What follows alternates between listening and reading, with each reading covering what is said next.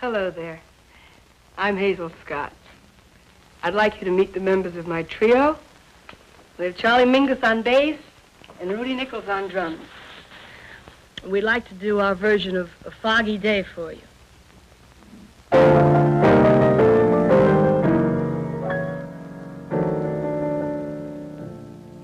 I was a stranger in the city.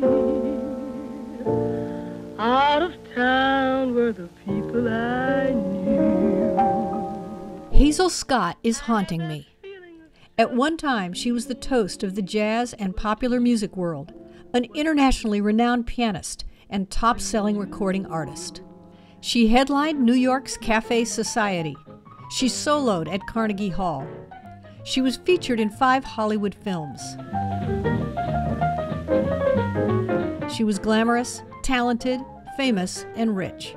Her controversial marriage to civil rights activist and U.S. Congressman Adam Clayton Powell was big-time media fodder, dissected and celebrated in the press for years. 3 decades before Oprah, she was the first African-American woman to host her own television show. And then Hazel Scott disappeared. From the peak of fame, she slid into oblivion. Whatever happened to Hazel Scott?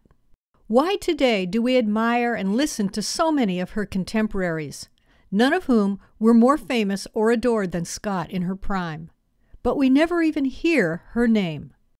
So who is Hazel Scott, and why has she been all but erased from history?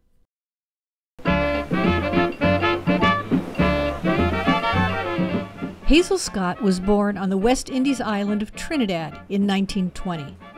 Her mother was a classical pianist. Her father, a scholar and intellectual. By the time she was 3 years old, Hazel was well known around the neighborhood as a piano prodigy. When she was 4, Hazel and her mother moved to Harlem.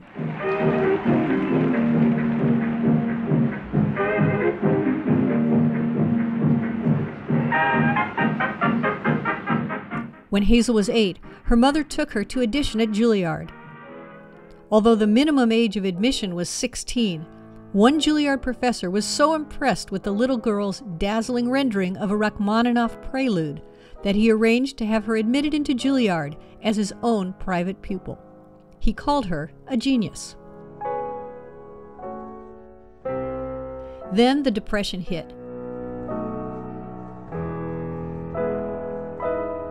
Money was scarce, and Mrs. Scott had to be extra resourceful to find it.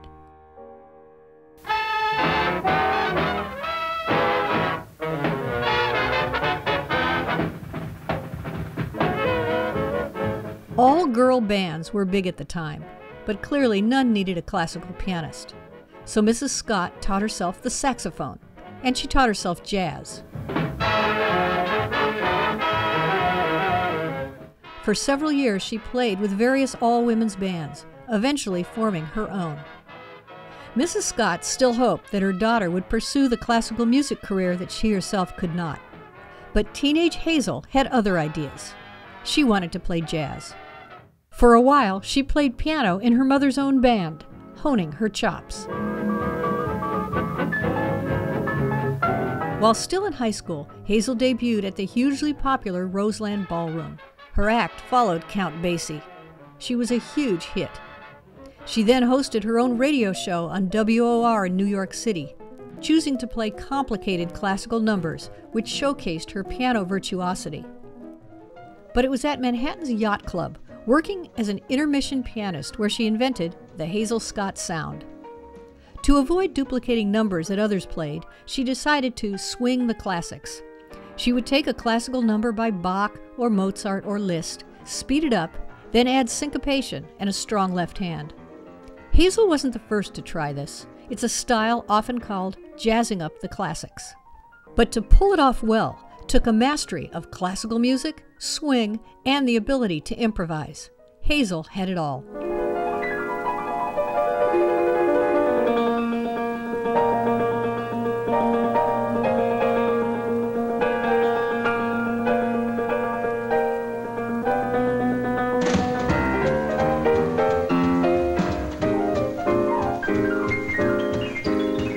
Hazel's career was gathering steam.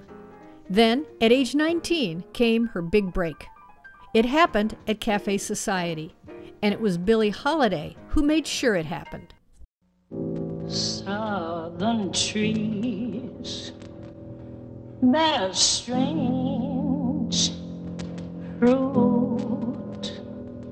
Cafe Society became legendary on its opening night when headliner Billie Holiday debuted her new song, Strange Fruit.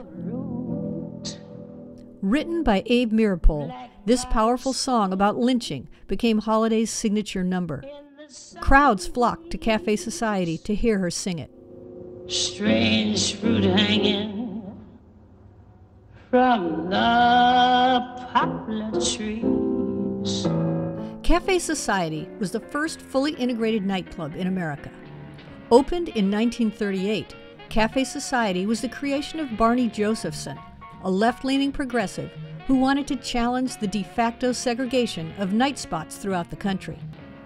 Even places like Harlem's Cotton Club, which featured black performers, was a whites-only establishment when it came to the clientele. Josephson envisioned Cafe Society as an American version of the European political cabaret, and the club was often the scene of left-wing fundraisers.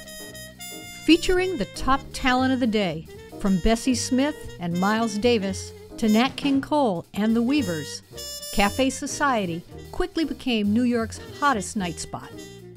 When Holiday had to cut her engagement short, she requested that Josephson replace her with 19-year-old Hazel Scott. He did. Hazel and her jazzed-up classics were an instant sensation.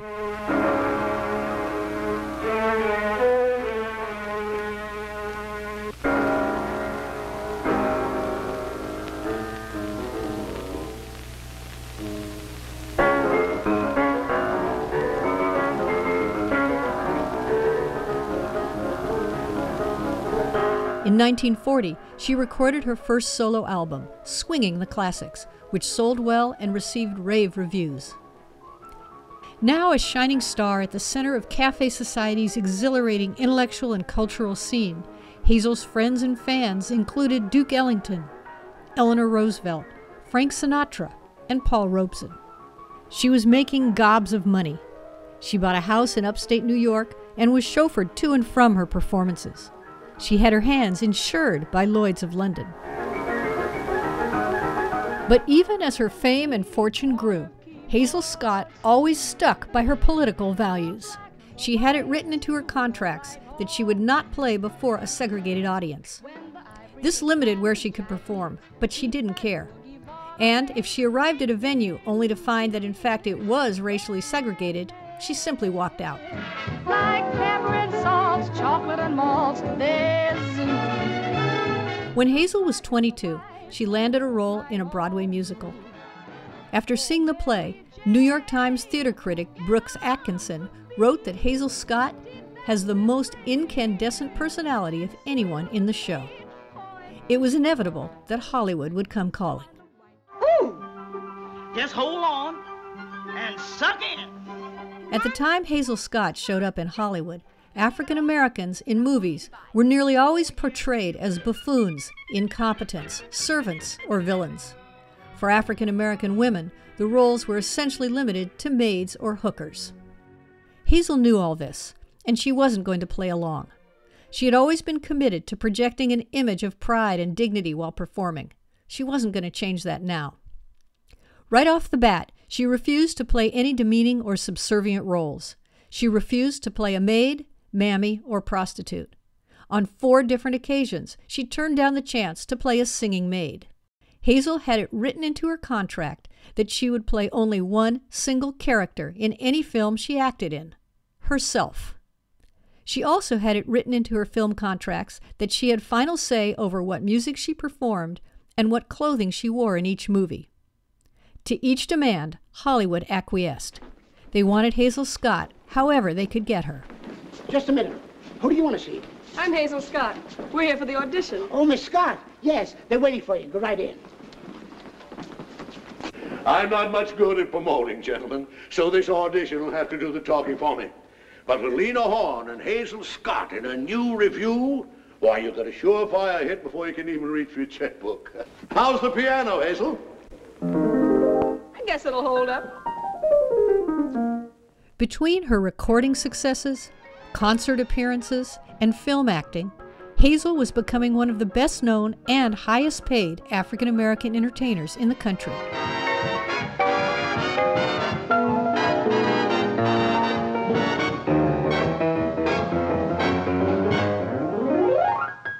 Then her career hit a roadblock. She was working on the 1943 Mae West musical, The Heat's On, for Columbia Pictures. In the movie's final scene, Hazel leads a group of African-American soldiers and their sweethearts in a rousing song and dance number, sending them off to war. Rehearsals went great. That is, until Hazel discovered that the director and costume designer were planning to have the women wear grubby aprons during the scene. Hazel hit the roof. She told the director that no black woman would ever wear a dirty apron when seeing their man off to war. The director told Hazel that how others were costumed was none of her business. So Hazel went on strike. She refused to perform her scene until the women's costumes were changed.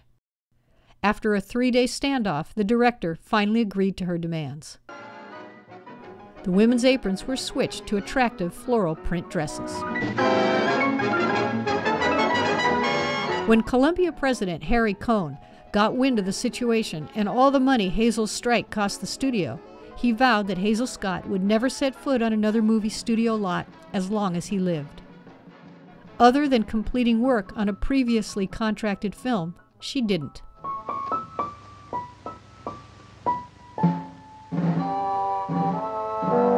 Returning to New York, Hazel resumed her music career. She performed for servicemen at hospitals and at the Stage Door Canteen. She became a pin-up favorite among soldiers. And then she fell in love. Is this the land of the free and the home of the brave? No! Is this a land with liberty and justice for all? No! Is this one nation, indivisible, under God? No! Either let us practice the democracy we are preaching, or shut up. Adam Clayton Powell, Baptist minister, leading civil rights activist in Harlem, first black New York City councilman, and now, in 1945, newly elected Congressman of the United States, was 12 years older than Hazel. Powell was already married when he and Hazel fell in love. They began a secret affair, and then, just 4 days after his divorce, they married. The Scott Powells were the power couple of the moment. Both were accomplished, admired, and respected in their fields. Both were politically progressive and committed to civil rights. Americans, both black and white, were fascinated with this glamorous, controversial, wealthy, attractive pair. Photographers followed them. The press wrote cover stories about them. They were the most famous black couple in America.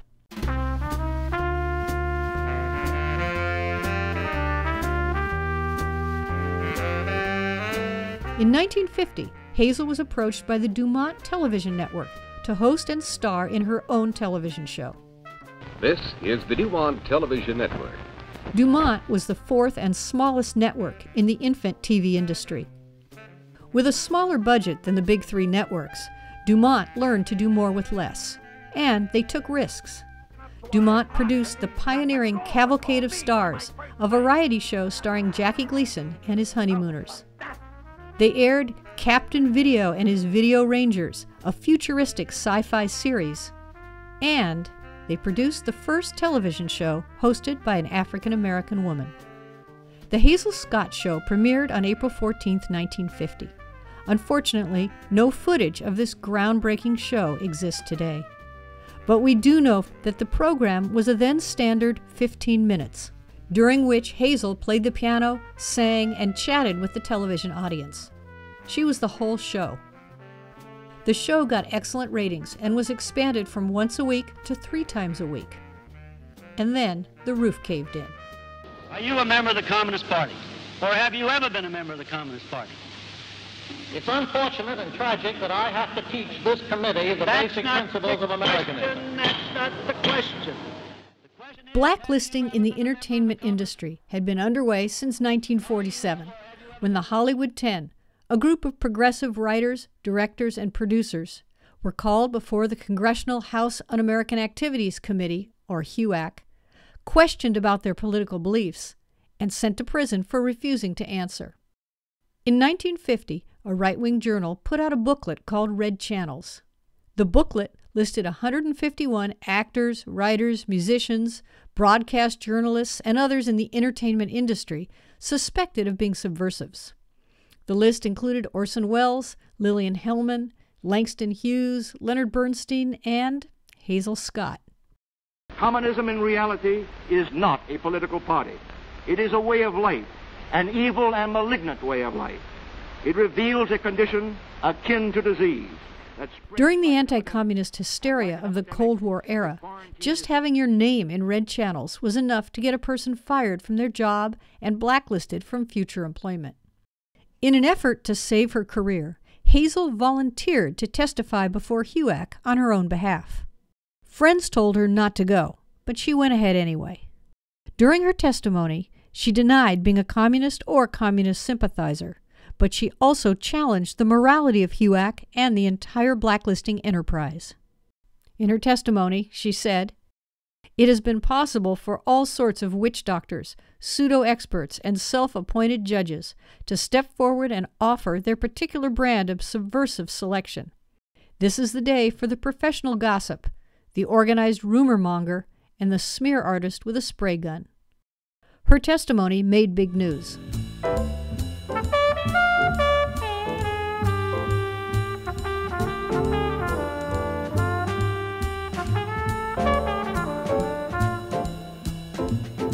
One week after she appeared before HUAC, the Hazel Scott Show was canceled. And it wasn't just the show. Hazel's career took a sudden plunge. After being in high demand for years, concert bookings were suddenly harder to come by. What's more, her marriage was falling apart. So Hazel went overseas, eventually divorcing Powell and moving with her son to Paris. In Europe, her popularity soared. She gave concerts throughout the continent and around the globe. She recorded new albums. She created a new life for herself.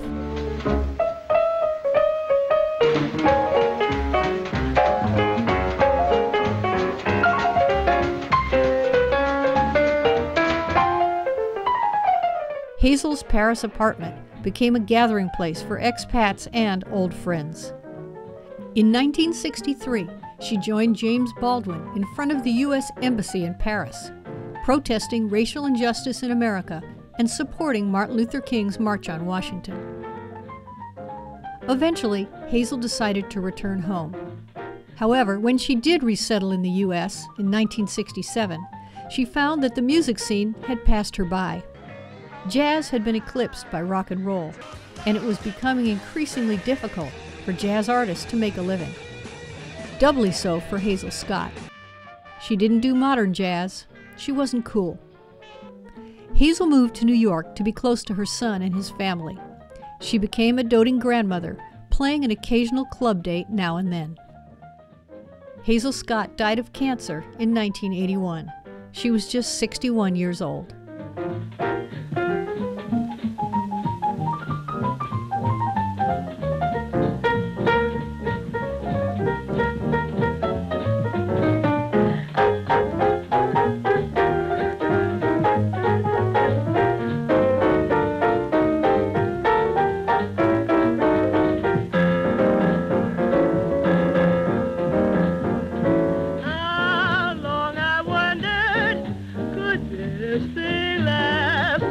The age of miracles.